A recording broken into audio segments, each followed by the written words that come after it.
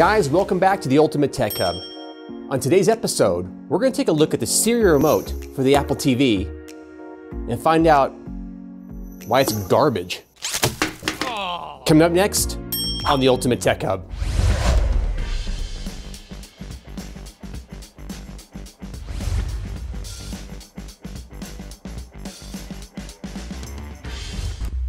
So guys, first off, I want to start by saying this video is not about bashing Apple or their products in any way. However, at Ultimate Tech Hub, we do not use any Apple products, except for the Apple TV.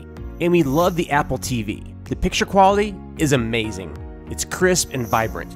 But using the Siri remote with the Apple TV is frustrating. And here are the reasons why.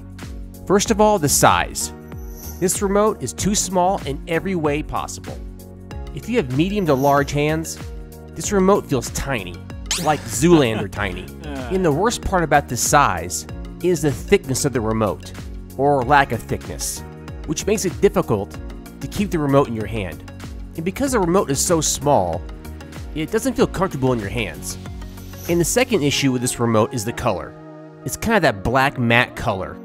And because we have dark furniture, like our couches and coffee table, this remote seems to blend into the furniture, which makes it hard to find. And couple that with the size of the remote, finding this remote can be a challenge. And this brings me to the third issue. This remote is slick. And I'm not talking about the way it looks. I'm talking about the way it feels. The back of the remote is made of aluminum, and that material makes the remote slippery. It's hard to keep in your hands. And putting the remote down on an uneven surface will almost guarantee this remote will slide away. And couple that with the size and the color of this remote, then losing this remote can be a common occurrence. And for us, it has.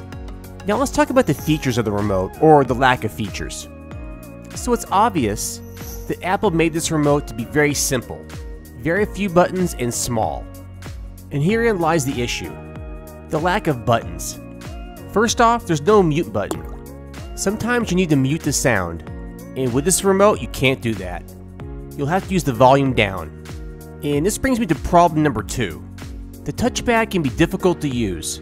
For example, scrolling left to right, I found the touchpad to be oversensitive, which makes fast forwarding or reversing difficult. And I found sometimes when you scroll all the way back, you can lose your place, or even worse, you'll get kicked out of the video you're reviewing. And this happens a lot on YouTube videos. And this can be very frustrating to say the least. So once again, Apple seems to worry about the aesthetics over functionality. The remote is so minimal, it doesn't work well at all. And the only thing I like about this remote is the remote batteries are rechargeable with any iPhone charger. So that being said, the only solution is to download the app from iTunes or Play Store that allows you to use your phone as a remote for the Apple TV. And there are many different apps to control your Apple TV. Some are good and some are not so good. Well guys, we're all done here, and I want to thank you for watching. And be sure to visit the Ultimate Tech Hub Patreon page. We have membership pricing starting at $2 a month. Becoming a Patreon member has many different benefits, but the number one benefit is it keeps our channel going. And remember, if you like these videos, give a thumbs up and share it. If you love it, hit subscribe. It's free. Thanks again for watching.